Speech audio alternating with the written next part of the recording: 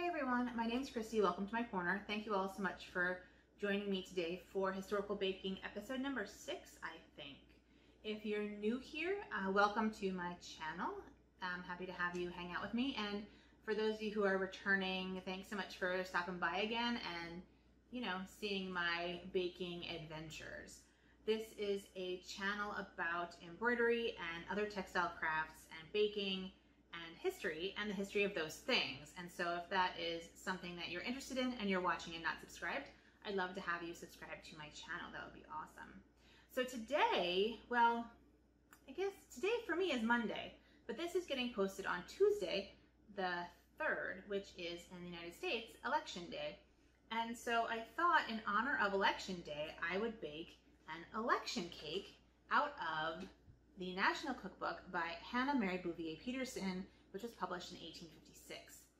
And this video is slightly different than my other baking videos because I have already baked.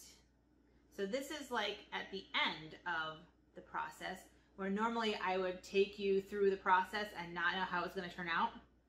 Today I know how it was going to turn out, and it turned out poorly.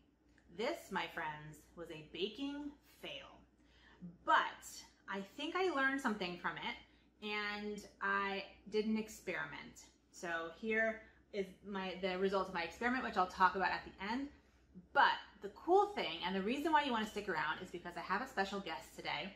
My friend, Dr. Sue Stanfield, who is an assistant professor of history at the University of Texas in El Paso, studies domesticity and food and citizenship and all sorts of cool things in the 18th and 19th century US. And so she has studied cookbooks, and she studies election cakes, and she bakes election cakes regularly.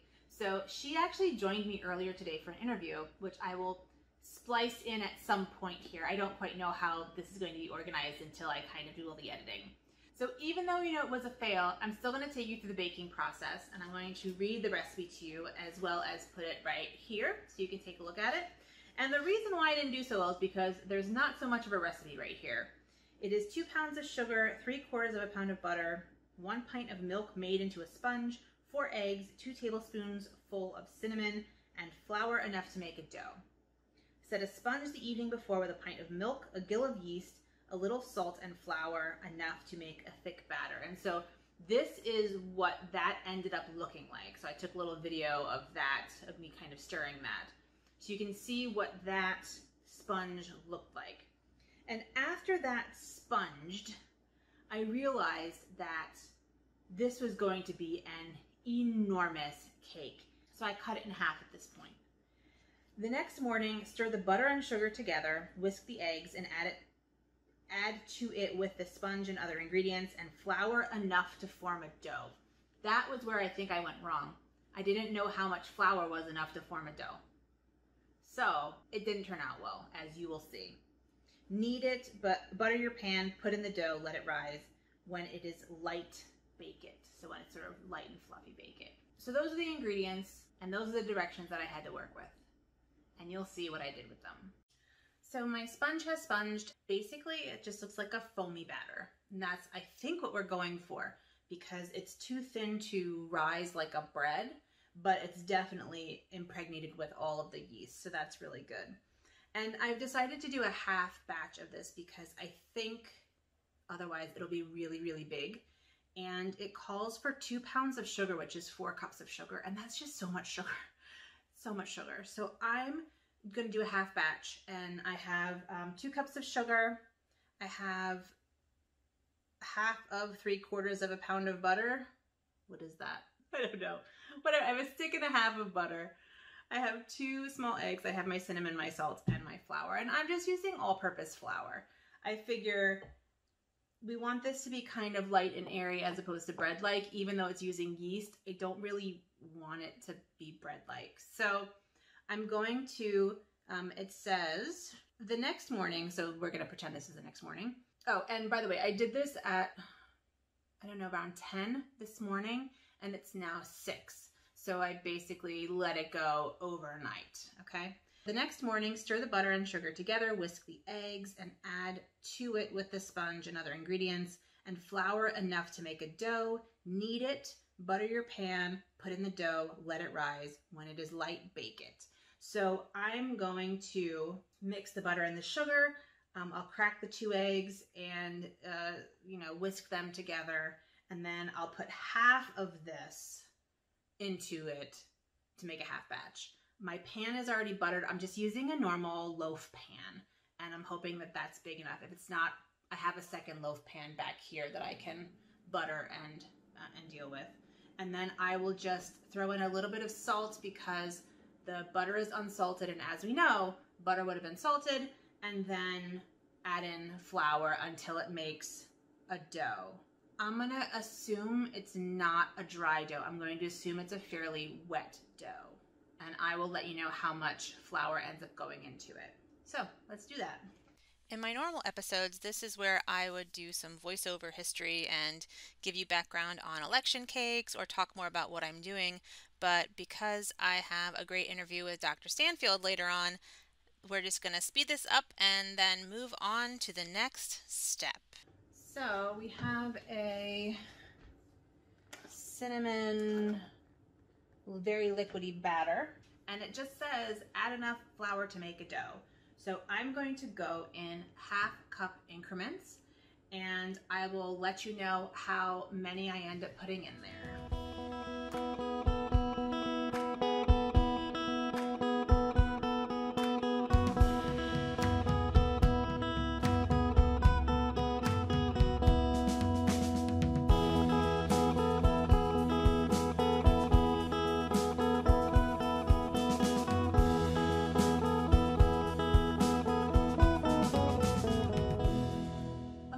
Well, that has been floured and mixed and kneaded and put into a pan, and it looks like a half batch is a good size for a loaf pan. You saw what it looked like, but it's like that, right? It's not quite full. It has space to rise, which it's supposed to do.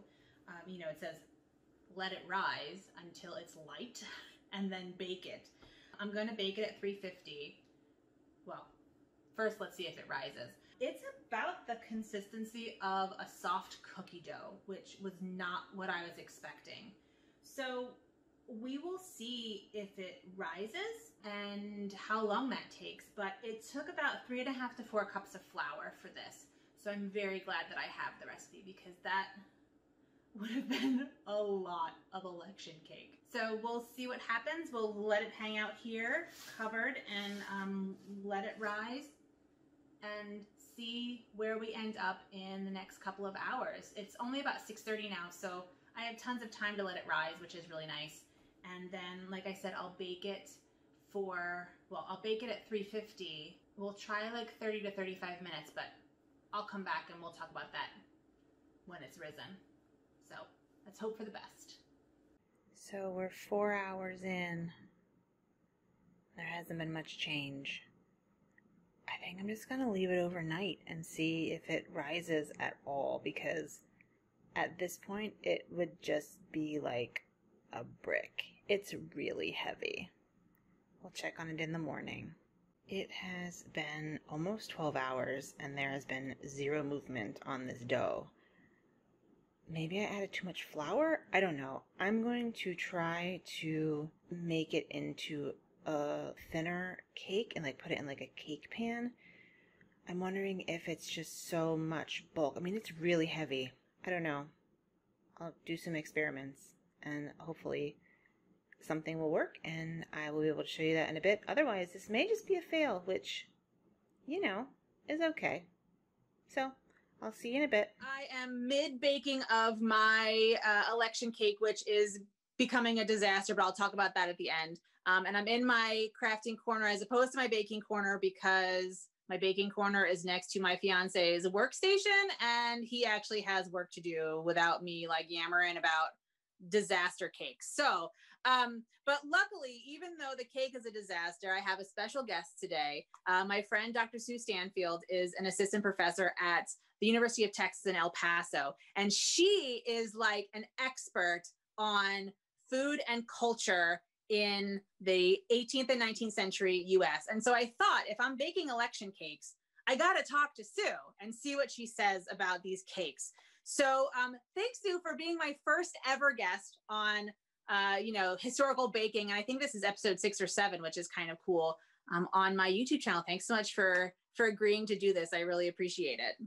I'm excited to be here. I love talking cake.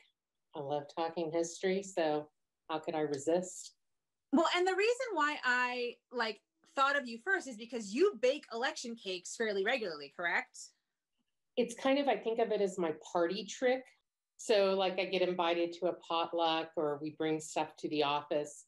I try to bring a historic cake, and election cake is what I tend to make. And then tell the story of it, and people eat it. And some people think it's delicious. Some people think it's not really cake.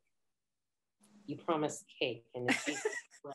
And it's like, well, welcome to the 1700s. Well, and that kind of leads to my first question. Like, what is election cake? And when were they a thing? So there are a lot of stories about this. And the one thing, as a historian, I can certify is the first time it's published in an American author cookbook happens in 1796 in Amelia Simmons' American Cookery. And so she publishes this recipe, but it's pretty clear that it has a history to it. It's something that's existed longer. So Simmons' cookbook, it's special because it's the first to use pearl ash. So something to make things rise. He has the first U.S. recipes for cookies that's published.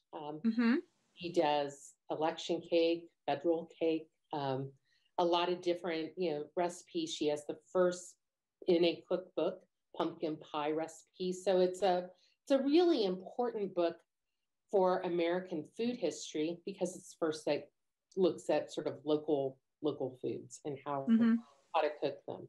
But anyway, so she has this recipe. I know from going to Connecticut to research, there's a long history of it happening at elections, go figure.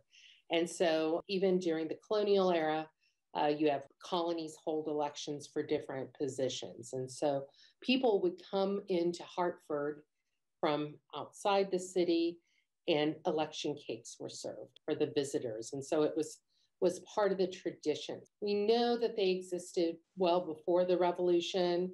Talks I've seen say it starts about 1730, 1740 in colonial America, but it comes from the British great cake. So there's an older history there. Some people say it was known before the American Revolution as muster cake. So when the muster, like mustering up troops? Yes. So when the state militias, our colony militias, would gather, this was something that was served. I don't think that's what it was first known as. I think that was another name for it. But yeah, so it's been around for a long time. In the 1800s, people looked at it nostalgically. So you can see newspaper articles, in the 1830s about your grandmother's election cake. Catherine Beecher and her cookbook that goes with her treatise on domestic economy has a recipe for Hartford election cake. Lydia Maria Child, who writes American Frugal Housewife, writes about it in letters. So she's a political activist, a hardcore abolitionist. People are always criticizing her for being too political. So she has this letter when she says, I don't care about politics. All I care about is my election cake. But we know it's not true because she's an editor of a newspaper and writing these pieces. But I love that she's like, it's just about the cake, not the politics. No, that's great. And why then are these women baking these specific cakes? Are they used for like celebration? Are they just like snacks? Like, are they just dessert? Like what? Or gatherings? Like, are they social? Like, what's going on with these cakes? That's something I struggle with. And not just this cake. I look at all sorts of political cake. William Henry Harrison cake, Henry Clay cake, Zachary Taylor jumbles. I mean, so there's this whole history starting in the antebellum era of naming cakes and desserts after political candidates. And so when I've looked at these, it's like, so is this just election time?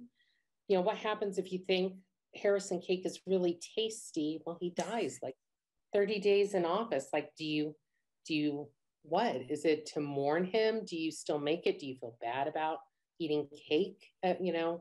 So it's hard to tell. I think election cake really does follow the tradition of elections in a way that these other partisan cakes, a century later, half century later, I think maybe had maybe not as much of a lasting power, but not tied to a certain date, So election cakes people tended to make for elections, but they also last a long time. And so, I mean, clearly people are eating them over a longer period of time. So I'm not really sure, but most of the things that I've read, letters and newspaper articles, they seem to suggest it is for those specific events. Yeah, and I remember that at least some part of your doctoral dissertation was about like domesticity and citizenship. Am I correct in remembering that? Yes. Yeah, and I just thought that was such a cool idea. Do these kind of fit into that, since women weren't able to access like more traditional political power or voting in the 18th and 19th centuries? Was this kind of a way to incorporate citizenship? I honestly think that is the truth. I think the election cake in 18th century is a way for women to participate in the process, but not necessarily have a voice. They developed pretty soon in the early Republic era, things like Washington cake, Franklin cake.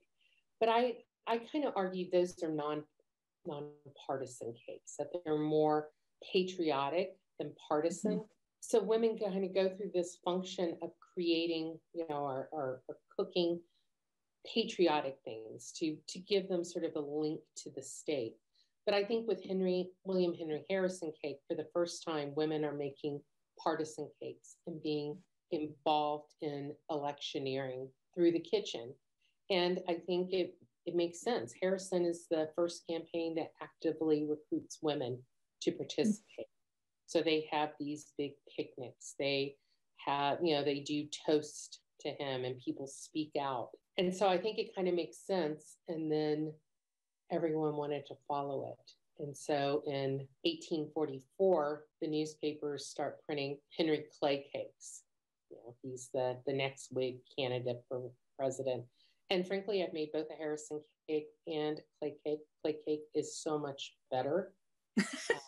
Layer cake, it has a boiled frosting on it. It's like, I like this cake. I'm not that wild about Harrison cake. But for some reason, that one didn't take off in the same way. And so you don't see it getting reprinted in cookbooks over the years in the same way. The most recent cookbook with Harrison cake I've seen was published in 1959. And they call it the Log Cabin Campaign Cake, but it's a Harrison cake. All right, so I mentioned at the beginning in my introduction that my cake is a disaster, and I'm wondering if maybe it wasn't a disaster and I have now ruined it because it wasn't actually cake. So because the election cake that I'm making is more like cookie dough / bread texture and the dough. Is that normal? Are there different kinds of these cakes that have different textures? Did I actually have a successful cake and then ruin it and I should have talked to you first? This is what I need to know. There are a lot of versions of the cake. I mean, a ton. And in fact, when I look at manuscript cookbooks, sometimes you'll see 3 or 4 different versions of election cake. So it's not standard. Most of the ones I've seen are bread-like, kind of like between a sponge and a bread. But you do, when you described that it wasn't really rising the second time, I'm like, I do think I think there's a problem. So okay, I don't think you're necessarily, I don't think you've ruined a cake that's working, but I'm not sure why it would be a cookie-like. I need to look at the recipe again. Yeah, the recipe is vague. The recipe is add enough flour to form a dough, knead it, butter your pan, put in the dough and let it rise. Yes, that's helpful. So I don't expect that I will come out of this with anything edible, although it is like butter, flour, eggs, and sugar. So if worse comes to worse, I'll just bake it as cookies and we'll just snack on it. Yeah. That's the good thing about this show is that like no one's really here for the baking. Well, So- I always cook mine in a tube pan, which is not really historically accurate. At least if you're thinking of the 18th century version. Well, those are all my kind of prepared questions. Do you have anything you want to add? You had mentioned like the size of these cakes. I think that's fascinating. You have a podcast. Tell us about that. Like, tell us anything else you want us to know. Okay. Well, let me tell you.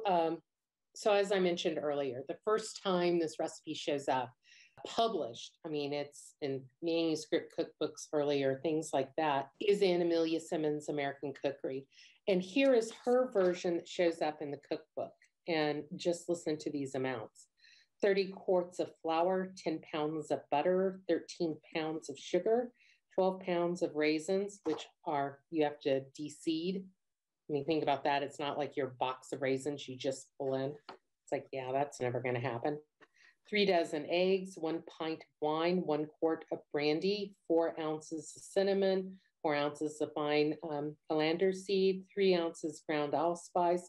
Wet the flour with milk to the consistency of bread overnight, and then you add a quart of yeast the next morning. Now, this has been modernized to the extent that, we're not saying a gill of wine and, butter the size of a dozen, hen's eggs, so the amounts I've adjusted so you can kind of wrap your brain around it, but that's still huge. And I still can't figure out how did they cook this?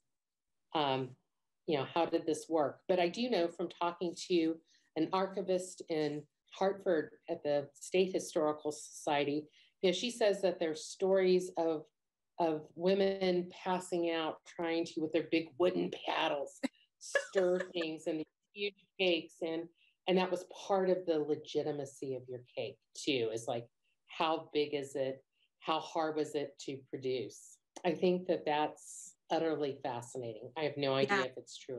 Even the little thing, like just a little like dough, just stirring it is hard. I can't imagine having an oar essentially and doing a whole vat. I gave up on that a while ago. I used to want to do everything authentic, and it's like, I have a KitchenAid, I'm going to use it. And every time I do, especially if I'm whipping up egg whites, I always think of the Little House books when Laura is making her own wedding cake and these happy golden years. And she talks about her arm is stiffer than the egg whites from, whipping them for so long. And I think, I love my KitchenAid.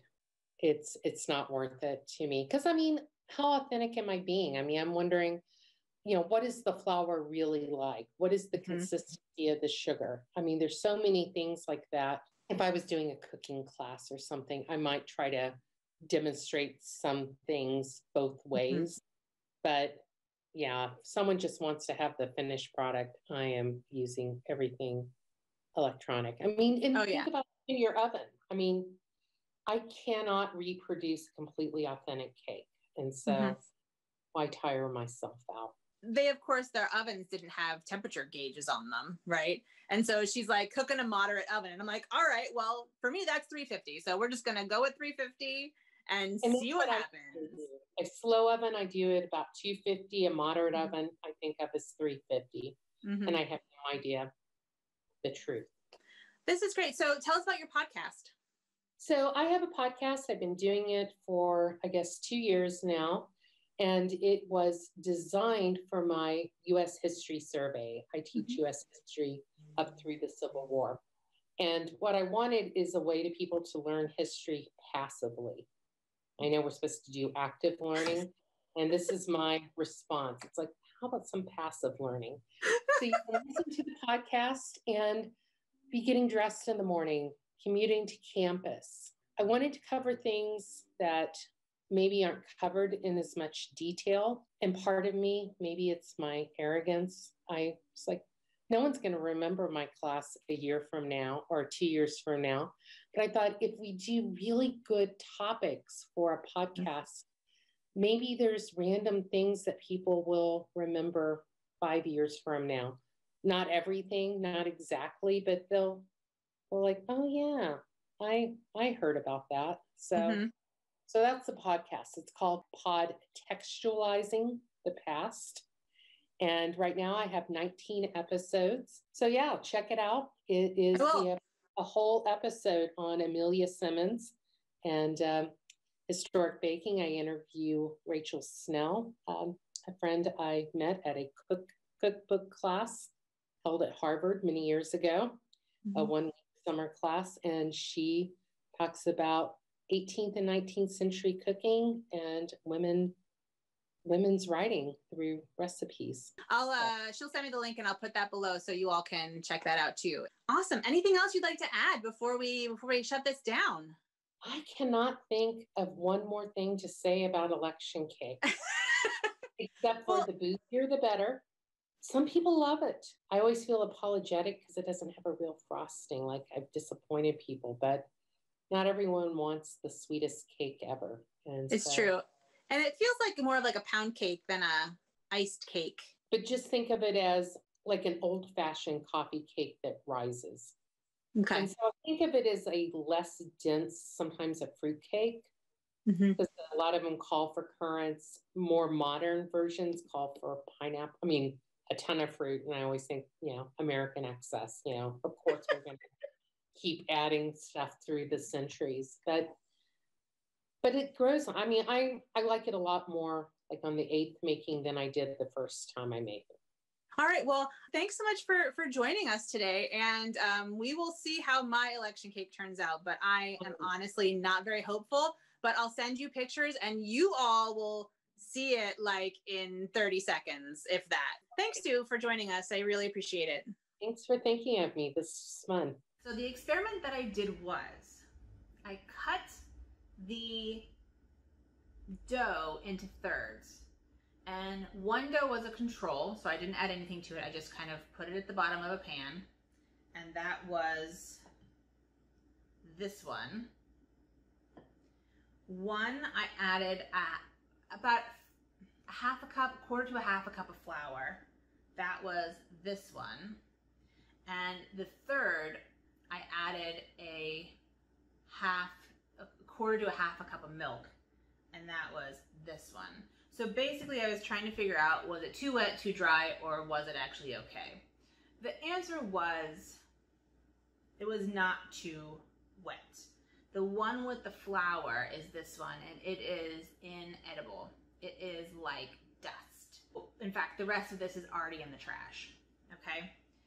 The control turned out okay. I mean, it's like really dense. And probably would have made a decent cookie. And I think it'll taste good with coffee and tea. So we'll probably just eat it with coffee and tea, and that'll be fine. We drink a lot of coffee and tea in this house. But I think that the most successful one, although still not successful, was the one with added milk to make it a little bit wetter. I think what happened is that I added too much flour because I didn't know what the consistency of the dough was supposed to be. And so in my mind, I was thinking bread when I think I should have been thinking wet cookie dough. I don't know. I think I might try this again at our next election. I probably won't do it until then, that's for sure. I have other things I'd like to bake. But I'll post a picture of the 3 of these pieces and put it right here so you can see kind of a close-up. But overall, this was a fail, which is unfortunate because I was kind of looking forward to this. But this video, I hope, is a win thanks to Dr. Stanfield, who was willing to come and chat with me about election cakes. So I hope you enjoyed learning about election cakes and learning about women in the 18th and 19th centuries US. If you decide to try to bake this election cake, and I will put all of the stuff that I did down below, and so you can change it however you like. If you cook it, tag me, because I want to know. I'm on Instagram at Dr._Christy. Please, please, please let me know if you bake this, or another version of an election cake, because I would love to see it. And I've never had Dr. Stanfield's election cakes, unfortunately, but someday I hope to. And yeah, so this may be the first ultimate historical baking fail at Christy's Corner. But you know what? This is a learning process, and I'm really okay with that. Thank you all so much for joining me today. I'll see you on Friday with a floss tube. I have some fun things going, and I hope you really enjoyed learning about election cakes. Happy election day today. Make sure if you're American, you go out and vote, and I'll see you on Friday. So with all that being said, take care of yourselves and have a good one.